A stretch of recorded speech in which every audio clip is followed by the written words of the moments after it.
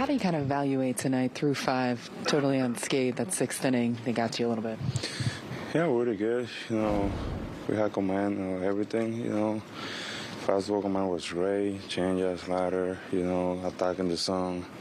Everything was real good. I think that one mistake there, against a team like this and against a pitcher like Bernardo, you have to, minimize those mistakes. You know how to make mistakes like that. Aaron Boone mentioned the walk to Alvarez before Tucker took you deep there in that situation. How much did that particular batter take out of you heading into the next at-bat?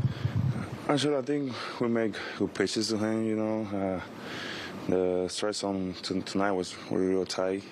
I think it was both ways. So, they had a good lineup. So you have to be careful, and make good pitches. I thought I'd make a good pitch inside was a ball, and then backdoor, slider there. I was trying to be careful. Still put the team in a position to win this game, giving up just 3 runs over 6. Do you think with the offense you guys have, they're going to find a way to get things done late in this one? Oh, yeah, of course. This is a great team, we put good at bats. We almost, everybody do something to contribute. In the last inning, they give it a chance to win the game. But they're trying to do the same thing. They try to win games, and this is one of the best team I've ever seen. So, if we keep playing like this, we're gonna be in a good spot at the end of the year. We should be happy today that the Judge and the Yankees came to a resolution and did not have to go to arbitration. Was that something guys talked about at all before the game?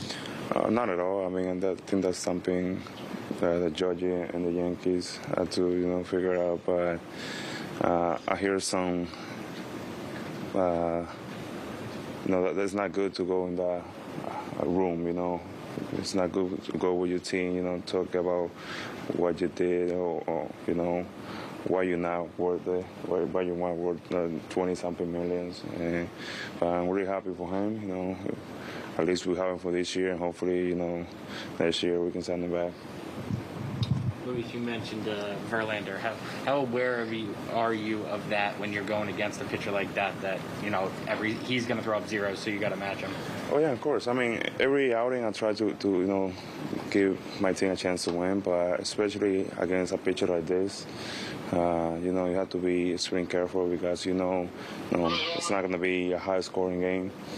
So, of course, I know who's the pitcher. I know against who we're facing. So, like I said, he did better than me today.